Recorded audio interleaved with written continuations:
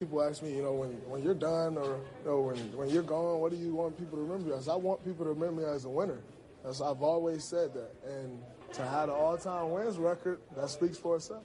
How about 23 points and 11 rebounds go along with 4 dimes? That speaks for itself as well. The Bulls beat the Cavaliers 105-102. It's the Hawks edging the Celtics. Suns, they dumped the Pelicans. Kings beat the Thunder by a deuce in the final game ever, thanks to Rudy Gay and some free throws. Final game ever at the former Arco, now known as Sleep Train Arena. It's the Timberwolves who watched Damian Lillard break their heart with a clutch 3, only to have the T-Wolves come back with a buzzer beater and win in Portland 106-105. To the Masters, Jordan Spieth led after all 3 rounds, trying to become just the 3rd player ever to lead after